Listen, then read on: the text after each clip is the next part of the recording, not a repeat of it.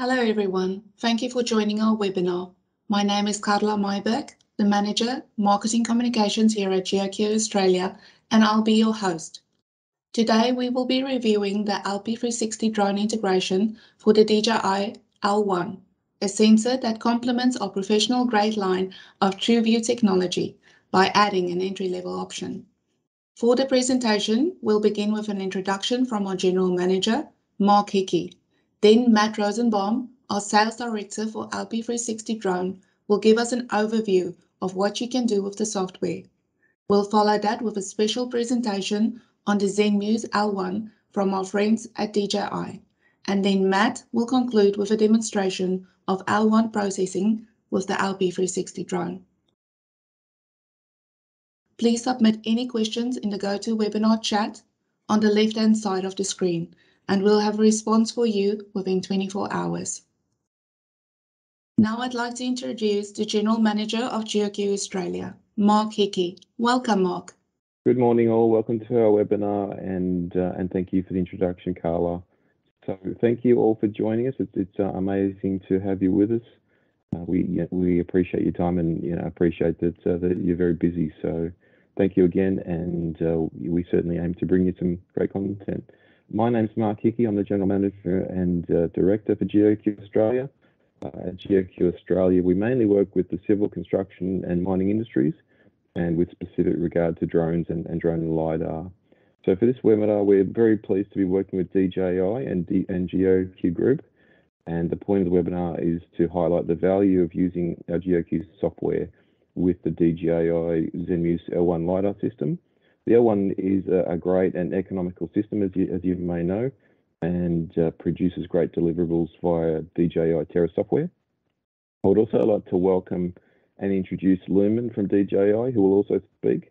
And we also appreciate the input to date from Kui Heng and Crystal, also from DJI.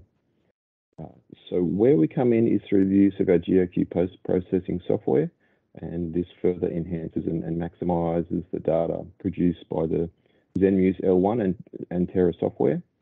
Now, our software normally works with our GeoQ TrueView LiDAR systems, although fortunately it can also be used to good effect with the ZenMuse L1, and that's as a guest sensor. So looking at our software, the name LP360 has been around for many years, and this has primarily been a feature extraction package. And since the release of our TrueView LiDAR system back in 2019, it has been teamed with a version of LP360 known as EVO. So EVO was used for post-processing the LiDAR data, and it also had those LP360 features for conducting feature extraction and classifying your clouds. So to simplify things, we now refer to this software as LP360 Drone.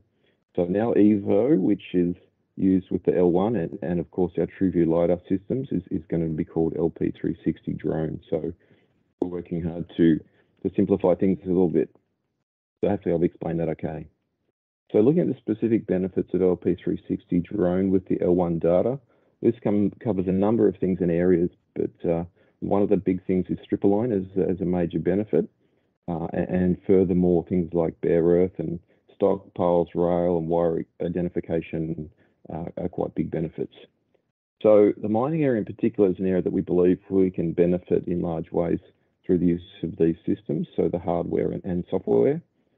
Photogrammetry has been used for many years for gaining stockpile data, and through the use of the L1 Terra and LP360 Drone, we feel that there's quite significant benefits, and which can create genuine, arguments and reasons for miners to give LiDAR a go and try the L1 and our LP360 Drone software. So later, my colleague Matt from GeoQ Group will explain this in greater detail, and certainly he'll go into a bit more detail than I've just done. So before I finish, I'd like to thank DJI and of course GeoQ Group for their great partnering, and our local staff for their great commitment, and especially to you for joining us for this webinar. So hopefully you enjoy it and get something from it. So thank you again, and have a great day. Thank you so much, Mark. Next up, please welcome Matt Rosenbaum, the Sales Director for the LP360 Drone. Hey everybody, thanks for joining us today. My name is Matt Rosenbaum. I am the sales director for LP360 Drone. I've been with MD Group for almost 5 years now, so I've got a lot of experience not only on the hardware side, but also with on the software side, processing data on this new journey, kind of bringing LP360 to everybody, so they can kind of see how it can help enhance data from all different lidar sensors. Before we get started, just to kind of give a quick little overview of LP360, this software is great for a multitude of things, but I think the ones, kind of the high points that make it shine are kind of highlighted here on the screen. Anything from your basic classification to break lines to visualizing the data in a multitude of different angles, such as 3D view, plan view, profile view, you name it. You have so many different ways you can analyze the data. Managing various spatial reference systems, QA and QC the data, and a lot of your product generation. You can finalize your deliverable here in LP360 Drone, or you can get it to a point where it's ready to export and bring it to a multitude of other softwares like AutoCAD, Civil 3D, you name it. LP360 Drone includes a multitude of different tools, such as your automatic and manual classification to get down to the ground. If you're looking to ground classify, if you're looking to build 1-foot contours, it's great for that, but also classifying, looking for building footprints, classifying our power lines, identifying various objects and the heights of those objects if you're looking to do different types of surveys around airports and whatnot, and make sure, height studies and whatnot. You have all those tools right here within LP360 Drone. You can take the raw data strictly from your LiDAR sensors, import that LAS file, build on-the-fly contours, especially as you continue to classify out the trees and whatnot. You can see, those contours change. Export DEMs, do automatic wire extraction, catenary curve fitting as well, volumetric data, rail extraction, you name it. There's so many different tools that we're continuing to update and make LP360 into the powerhouse that it is already, and continue to push the envelope and make it even better. LP360 Drone provides you the security to address any inaccuracies of your data set. First starting with addressing the noise. With the DJI L1, it is a little bit inherently noisier than a lot of the LiDAR standards out there. So in order to get rid of that noise and bring it down to a more manageable solution, so when you do start to build your surfaces and whatnot, it gives you a more accurate representation of the ground. From there, you can actually import your ASCII text files, your CSVs, to make sure that your point cloud is lining up with the check shots that you took out in the field. Once you get those uploaded, you can run the report for various different reasons, from a 10 or from the nearest points, based on the parameters that you have set. If you do have any inaccuracies, you can debias the Z or debias the point cloud and shift the whole point cloud to get rid of that mean error that you have from the data set, giving you the most accurate data set possible with this particular sensor. With LP360 Drone, grid to ground is no problem. So we have a suite of tools to manage all the coordinate systems that you might be working in, including local coordinate systems, especially for those, which is especially beneficial for all those construction companies that might be working in local coordinate systems, or 1,000 grids, or 500 grids. You have the tools within LP360 to make sure that you can work in the type of workflows that you're currently working in, regardless of the coordinate system.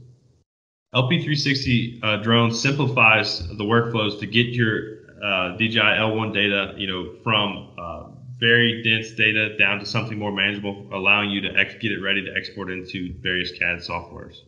Before you even do that, you can also build your break lines and enhance the surface that you're building with using those break lines. Get it down to a much more manageable data set that you can bring it into the various CAD softwares and finalize your deliverable in there, if that is what you're looking to use this system for.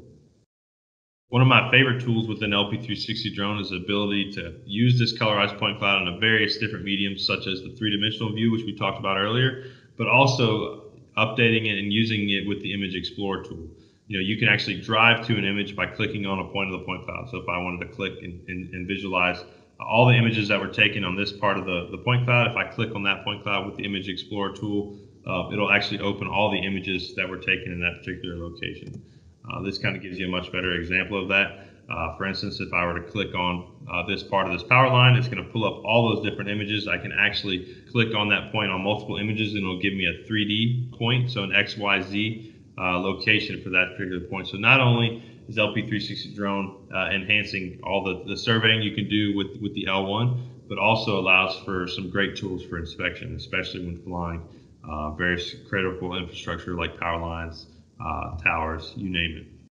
One of the most important features within LP360 is the ability to do strip align. And what strip align does is it actually addresses the inaccuracies between the strips of the data created from the L1. So if you do have any misalignments from one strip to the next, when we actually bring the data in from DJI Terra, we upgrade the last from 1.2 to 1.4, assign a point source ID to each one of those strips, and allows us to see if I have any issues, alignment issues, which we'll see in the live demo and how we address those. So strip align essentially uses an algorithm to actually take those two strips and match them like they're supposed to be, getting rid of inherent noise if one strip is sitting on top of the other. And the big benefit of this is you're able to see this because of the generation and everything we do and upgrading that point cloud to the latest and greatest and assigning a point source ID. Whereas straight out of DJI Terra, it's all considered one strip and is a lot harder to see if you have any of these issues with your LiDAR data. So many of you are probably asking why the DJI L1. You know, the DJI L1 is our recommended entry-level UAV LiDAR payload. Of course, we're going to recommend our TrueView lineup of LiDAR sensors. But if you're looking to start, get your feet wet, the DJI L1 is going to be a step above most of your other LiBux Avia sensors out there. One of the big benefits of it is a gimbal mounted, so it avoids roll holidays and optimizes the flight time. It also includes a seamless camera integration, optical flow aiding for improved heading, and it's less expensive than other LiBux Avia-based systems. The most benefit you'll see, and which we'll hop into next, is integrated into LP360 Drone with the post-processing workflow. So you can get the most out of that sensor when using LP360 Drone and updating and enhancing the LiDAR data from this particular sensor. Thank you for the information, Matt. Now I'll turn things over to DJI to learn more about the L1 sensor. Hi everyone, welcome to today's webinar. Thanks for taking some time to join. We will focus on two main topics in today's presentation. The first is the DJI L1 software update, and the second is a brief introduction of the upcoming Terra webinar. So before we start, please allow me to make a quick self-introduction. My name is Lumi Xu. I'm the new DJI solution engineer who will be based in Australia after training courses at headquarters in China. I'm an energetic, passionate individual with a strong sense of responsibility and always aim to deliver good performance. I intended to use my knowledge and my skill to support DJI Enterprise Australian business, including public safety, surveying, and mapping. And we will continuously promote drone application in energy industry with electricity education background and job experience. This is my honor to hold this meeting today, so thank you for your attendance again. So let's move to the next part, is the L1 upgrade operation guidebook. The DEMUS L1 firmware has been updated from the V3 to V4, so don't forget to download the latest version in order to avoid the malfunction of our products. And there are three outstanding package updates regarding the L1 V4. The first is the terrain flow optimization to improve efficiency and enable simultaneous terrain flow and calibration. We have utilized the advanced algorithm to reduce the total length of the route and the number of the waypoints. For example, previously you may need conduct a 4,000 meters route length to complete the task, but right now you just need 3,900 instead, which means the efficiency has been improved by 10%. As for the waypoints, compared to the previous 120 waypoints setting, and now you just need 30 instead based on the wayfall, which indicates 80% efficiency increase.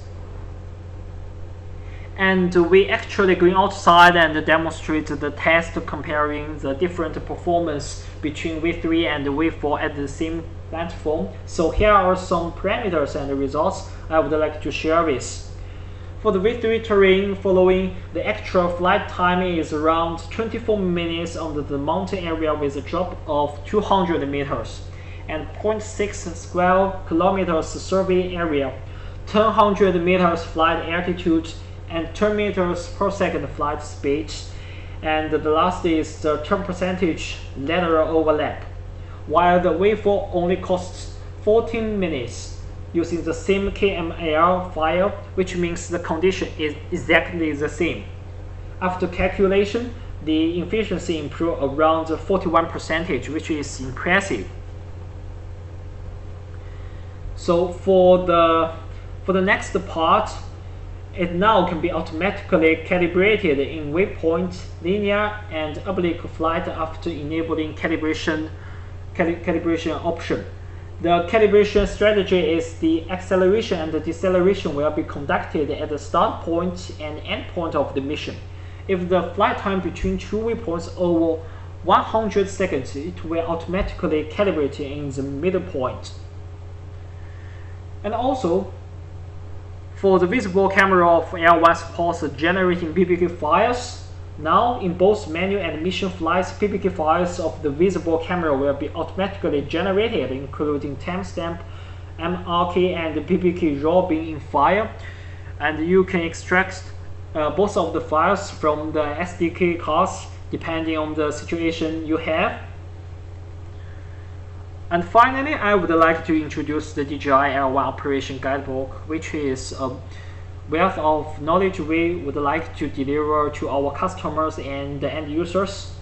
We put a lot of effort to edit it, and you can find a lot of examples regarding the L1 operation, like the proper data collection, camera calibration setting, different use cases, post-processing, and a lot of good useful information you have a chance to review. I would personally encourage you to have a careful read, as the use threshold of the L1 products is relatively high, and a certain of knowledge of surveying and mapping is required as the basis. So sometimes misunderstanding and wrong operation may occur, but with this operation guidebook, you can avoid all of them, maximizing the performance of products. And this part is the L1 grid manual. It will be released in August. The purpose of this manual is to help you properly collect LiDAR data for the power lines, as the electricity industry is quite different from the others. There are four main components. The first is the preparation, and second is route planning, and the third is the data collection in the field. The last is the data processing. We have disclosed some of the parts of the menu here. These illustrations precisely explain how we can achieve a correct data progressively. For example, if you add two extra points, one before the first pylon and one after the last pylon, you can ensure that the point cloud of the first and last pylon is fully collected, and there is sufficient distance for IMU calibration, as IMU calibration requires a distance of at least 30 meters, so the first waypoint and the second waypoint should be left at least 30 meters away. Same applies to the last point. Okay, let's move to the L1 training course. Here is the tutorial video to help you better understanding our product L1 from the beginning. So let's go through short footage for each chapter to see what it looks like.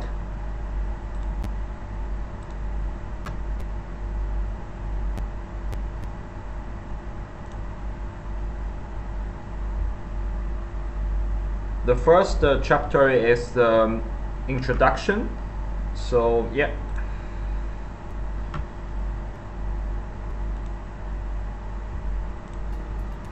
Hello, and welcome to the first module of the DJI Zenmuse L1 training course. This module forms part of an informative series aimed to provide you with a comprehensive understanding of the Zenmuse L1. Throughout the course, you will begin to understand the best practices used to obtain good quality and accurate data from your LiDAR surveys. Given the nature of LiDAR, there will be guidance on all steps, including hardware preparation, mission planning, mission monitoring, data processing, and sensor calibration. There are no prerequisites to this course, however feel free to pause and research specific areas if you would like to understand the underlying principles in greater detail. Importantly, this course has been designed to provide you with the ability to obtain data that is both good quality and accurate without any previous experience with LiDAR data. If you have used LiDAR units in the past or worked with the data closely, then you may notice that some steps are very similar to other systems and workflows. Before collecting data, it is very important to know what the system can and can't do, and likewise what components are involved with the unit itself. Our first module will aim to provide us with a familiarization of the characteristics of the sensor and the technical specification of the hardware and software involved. Okay, let's move to the next part. Is the GNSS position. Welcome to the second module of the ZEMUS L1 training course. This lesson is designed to introduce you to everything there is to know about generating and applying highly accurate GNSS positional corrections into your L1 dataset. The ZEMUS L1 has been designed around the application of surveying. Therefore, applying a form of positional corrections to your data is fundamentally essential. Without the application of such corrections, your data will not process in DJI Terra. Throughout this module, we will introduce you to the fundamentals of GNSS RTK and explain how your corrections can be derived and applied in real time, either by establishing a connection with the DRTK2 mobile base station or from using an internet service to source your corrections.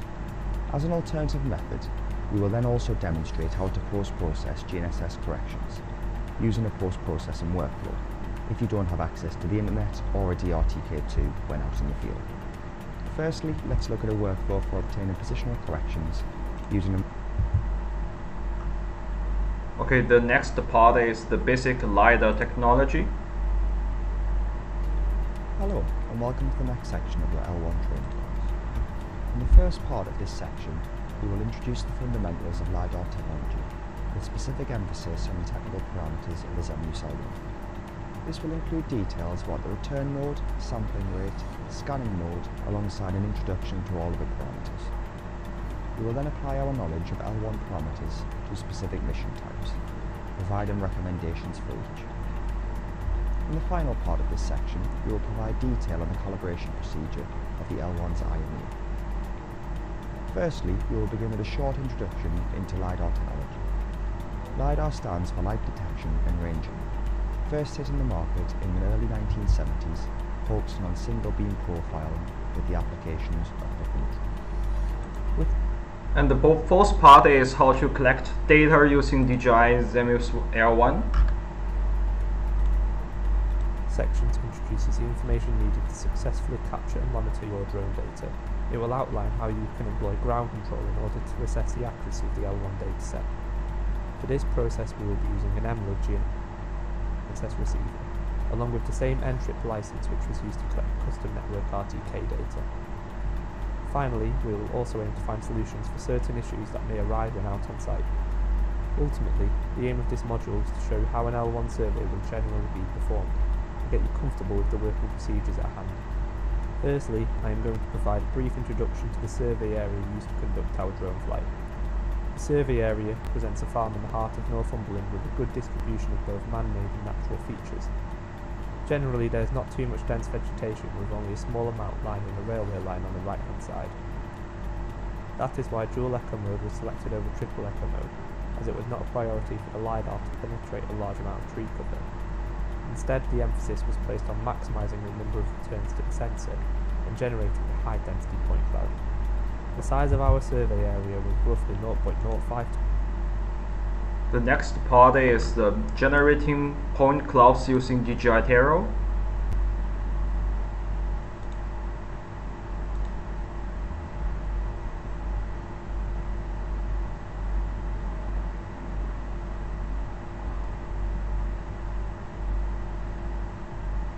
Oops. Okay. Hello and welcome to the section which introduces the first data processing module of the course using DJI Terra software. By the end of this session, you will have generated your 3D point cloud, which is geo-referenced in the WGS84 global coordinate system. It will also provide step-by-step instructions on how to generate a 2D ortho photo using the raw images captured by the L1 sensor. In the first part of this module, we will briefly introduce DJI Terra software and discuss the different processing options available. This first section looks at installing DJI Terra onto your PC. It will briefly introduce the different Terra packages available. There are 4 main packages available when you purchase DJI Terra. These are Cluster, Pro, Agro. Okay, the last one is how to generate DTMS using TerraSolid.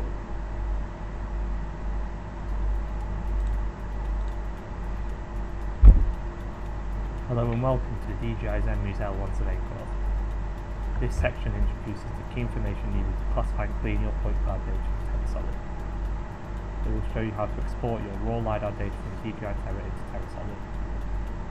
Finally, a step-by-step guide for the processing wizard will be used to classify your point cloud before using the output control report tool to compare the point cloud to the true coordinates. The first step requires installation of the TerraSolid UAV bundle onto your PC. Type in TerraSolid UAV bundle onto your browser and click on the link that says UAV trial TerraSolid. Firstly, ensure that the PC is the same PC that was used to previously install the DJI Terra software. TerraSolid will automatically recognize the activated license on this account. Okay, let's stop here and go back to the slides. If you want to learn more from this video, I will share this PPT at the end of the presentation, and you can just simply copy paste the hyperlink here into your browser and you can get access to the video. And next part is the upcoming Terra V3.5 webinar, which will be held on 4th of August 2022 from 2 p.m. to 3 p.m. If you are interested in and want to be beneficial from this webinar, please don't hesitate to register here. And this slide shows the what will be presented in the upcoming webinar. There are 3 main parts. The first is the update as support for 7-parameter transformation of coordinate system. And the second part is as support for selection of horizontal coordinate system and vertical coordinate system for some countries like Japan, US, Germany, Denmark, etc. And the vertical coordinate system supports selection and import good GeoID files. And the second part is the optimization. The first is optimizes reconstruction error prompt and as troubleshooting guides. Second, increase number of blocks and as display of block name in auto and the custom size block splitting modes. And the last part is the glitch fix. The first one is file preview page is not updated when drags the page after post import. The second is the F3 MB file could not be displayed properly when imported into SuperMap. And the third is the collision detection fails due to switching between different KMRs and the point clouds in detailed inspection missions. All of them has been fixed. So if you have any further questions, please feel free to ask or send us email. We really appreciate your attendance and feedback. Have a nice day. Bye. Thank you very much. Now, to show you how to get the most out of your L1 data, we'll turn things back over to Matt to demonstrate processing with the LP360 drone. What you're viewing here is LP360 Drone. We're going to first start with importing the raw data in the DJI Terra project right here into LP360 Drone, and then we'll work along the toolbar to update that data. So first things first, we're going to import a new cycle into the project. In this case, we're using a guest sensor from the DJI L1. We'll click next, and we're going to go and add the DJI raw folder. So this is going to be the Zenmuse folder. We'll select that, and then we'll have to go in and grab the folder that has our SBET, or the trajectory file, which is going to be in your DJI Terra project under your LiDARs folder. So select the LiDARs folder. Last thing we're going to do is we're going to add the TerraLAS, a layer within this software. Next, we're going to name this webinar demo, and then we are going to select the correct coordinate system. This was actually in Alabama West ellipsoidal. Click next, and then we'll click finish. And this is just letting us know that the ellipsoid is already in the software, so we'll click yes, and everything is done straight from Terra. Once this is complete, it's also going to import the images, the base map, as well as our flight lines from this particular project with all our trigger events on there.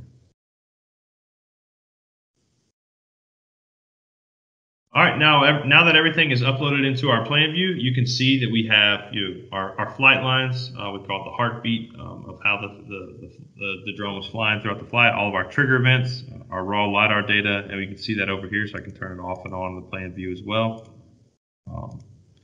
What we're going to do first is we are going to create flight lines. So we don't need the data on the curves. So we're going to create a flight line for each one. So we want to make sure we measure our shortest leg, which is roughly 450 meters. So when we do go to create our flight lines, we're going to say about 425, compute flight lines. And now we will have our 3 flight lines that we need to actually create the new LiDAR point cloud from. Now that we have our LiDAR, our flight lines, we can go and create what we call our true view trajectories, or our trajectories for this particular mission. Essentially going to add us point source ID to each one of these strips. We're going to retain all the photos within the flight line, and we're going to start at flight line 1. So this will take about a minute or so to create our trajectories. So our trajectories are complete. We will then, as you can notice, we are working from left to right on the point cloud up here, or on the toolbar up here. So we will then, we call read geocode the LiDAR. So with the DJI L1, as you get further away from the swath, the data does get a little bit noisier. So we actually like to clip the data from the DJI L1 from the 82-degree field of view that it has down to about a 60-degree total field of view. So we'll do that here. We'll clip it at 30 degrees off nadir, so 60 degrees total. And we're going to update and promote that last from 1.2 to 1.4, and we're going to read geocode the LiDAR. Click yes, and this will actually make us a brand new point cloud that we can actually compare to the original, and you'll see what we were able to do in the comparison between the two, and why this is important steps. So now we have 2 different point clouds. We have our original LAS from Terra, which you can see here, that has all the data, including the turns, and we're going to turn off this so we can see it a little bit better. So this is the original LAS. This is the new LAS that we just created. So you can see we just have the 3 strips that we created and nothing more. So the big benefit of the 2 is if I switch this over to point source ID, you can see I have my first strip, my second strip, my third strip. The original Terra LAS looks like this. So when we go and we click on point source ID, it's just one solid strip. When we do try to cut a cross section of this, you can see this data. If I switch it over to point source ID and we zoom in, we're going to make our profile a little bit smaller.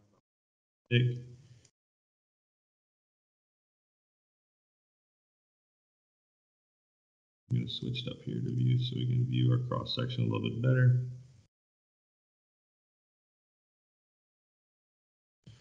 So here's a good angle where we can see our data, and we're going to make it a little bit smaller profile. We can see our point cloud and how thick it is. And as we get closer to the edge of the swath where we have overlapping swath, you can see it gets thin again, because this is where 2 of the edges of the swath are overlapping. And if we make it a profile, you can see how thick it is because of the 2 strips sitting on top of each other. And then it'll get thinner and less noisy because it's just one strip of data sitting on itself. So with the data straight out of DJI Terra, you can't do much about this. When we update the data from and add a point source ID and actually clip the edges of that swath where we get rid of this alligator effect, we like to call it, where it gets thicker towards the ends, it's going to look like this. So you can see I only have data from one strip here because we clipped it from that 80 degree to 30 degree. But as you start to scroll a little bit more to the left, you can then now it becomes a little bit more clear. That first strip, or that red strip, is sitting on top of that green strip when these are actually supposed to sit within each other. So what we're going to do is we're going to run our strip align tool to actually make that data fit within itself and give us a more accurate point cloud. So before we do that, I always like to make a shape file that we can go back and reassess this particular area, and just call this shape. Click that, and we're going to draw a box around this area. Call this calibration issue strip line, so we can actually come back and reassess this particular area after we run our strip line tool. So the strip line tool is right here on our toolbar, and we're going to run it with the new last file. We're going to call this new point cloud align LAS. We're going to submit the job, and it's going to take about a minute for it to complete. Once it's done, it'll actually send me an email, and it'll also, we'll see this up on the screen, have a little green flag letting us know that our data is completed.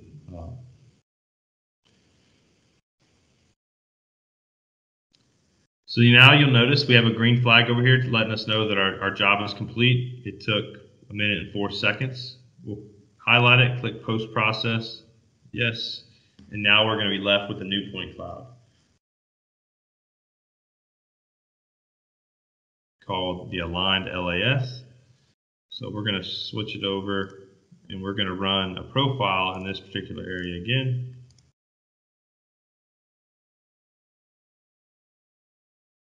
We're going to switch it over to our original Terra file. So this is the original file out of Terra. Here is our updated LAS, so you can see the 2 point clouds sitting on top of each other. This is our new aligned point cloud. So you can see each strip sits well within each other, giving us less noise already without even running any kind of denoising algorithm or whatnot. So when we do start to run that, it's going to give us a more accurate representation of the terrain. So this is the original after we updated and assigned a point source ID to each one of those strips. Here's the new aligned data set. So you can see how much more powerful this makes your DJI L1. You know, if you do have some issues in the data, you can now address them within LP360 Drone. And then if you do need to run some kind of alignment like strip align, you're able to do so to make sure that your strips sit within each other and giving you more accurate representation of the terrain. So next, what we're going to do is we're actually going to run a quick, we call smoothing or denoising of the data set. This will actually get rid of a lot of the noise found from the L1 and give us some more accurate surface model when we do create that surface for this particular project. Currently, if we were to look at a tinned version of this project, you can see, you know, our terrain is a little bit, you know, noisy. It's got a bunch of triangles out there because of how much peaks and valleys that we have from how noisy this sensor is. So we're going to actually run in this same area the smoothing tool in our point cloud task to get rid of that noise. Just a quick sample so you can see the difference between a smooth and a non-smooth portion of this data set. I'll open up the point cloud task. We'll run smoothing, and we're only going to run in a small area, similar to what we have actually viewed the calibration issue or the strip line issue. So I'll just run a quick area here, and it'll take about 10 seconds or so for this particular area of the project. And it'll leave me a new part of the point cloud. So we'll go to our table of contents. We can actually turn off the aligned point cloud. We're going to turn off our map as well. We'll look at a tinned version of this. So we can see it's a much smoother representation of the terrain. We have gotten rid of a lot of those additional triangles because of how noisy it was in this particular area. If we do go from one to the other, you can see just how different these two data sets look like, and we'll cut a profile across it as well so you can see the value, of what it was able to do.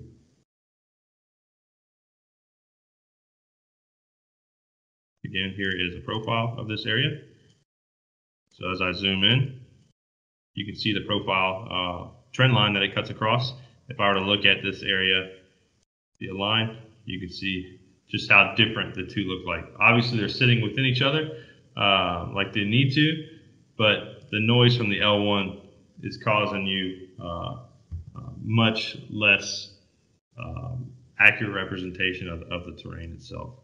And we can actually compare and actually view. Let's view these points a little bit bigger, so you can see them better. In this particular area, we're looking at roughly 2 centimeters of noise, 3 centimeters of noise, 2 to 3 centimeters of noise, something in that ballpark. Whereas we traditionally were before we ran any smoothing, looking at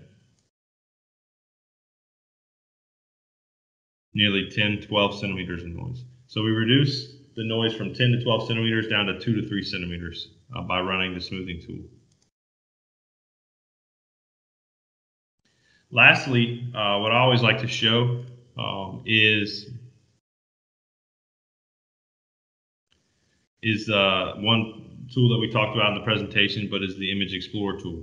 So the Image Explorer tool essentially is going to allow for you to click on the point cloud itself and open up all the images that were taken in that particular area. So I have the Image Explorer tool open. If I click on this corner of the building, it's going to pull up all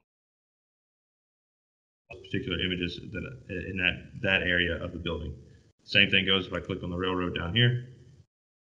It's going to pull up all those pictures.